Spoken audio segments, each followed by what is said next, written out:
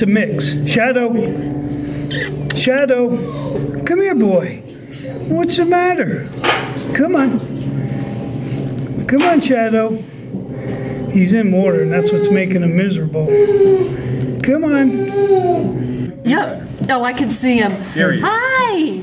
Come on. Hi. It's okay. Always curious? Yeah, he's he's always been very curious of everything. He's a nosy body. Yeah. Okay, so that's why he's in the pipe right now. Yeah, yep. Okay, good. Well, it seems encouraging, so. Oh, good.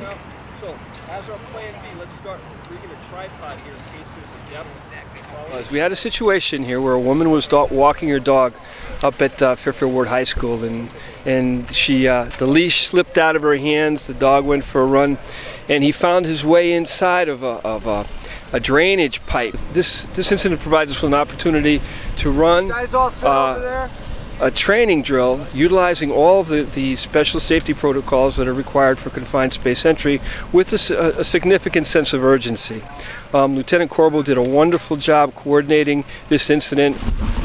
We had a backup plan in place. We had Public Works come out with a backhoe. We were able to lift the cover off the culvert where the dog was trapped, and we were able to get him out after that. It was pretty easy once Public Works got here.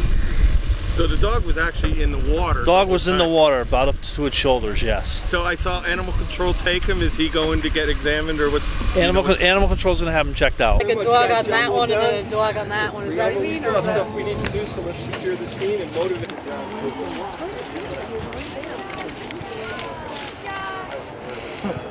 This is an example of how a unified command structure can be applied to just about anything. We had a situation here that from the grand scale of things was relatively minor. All we're talking about is a dog trapped in a pipe. But the fact that police, fire, animal control, and Department of Public Works, we called Scott Bartlett up, and he immediately made arrangements from on-duty personnel to come over here and assist in this rescue, minimizing the cost of this rescue to the town, while at the same time providing us with a very safe way of rescuing a dog. So this is one of the great parts about the town of Fairfield, the interagency cooperation that made this rescue possible.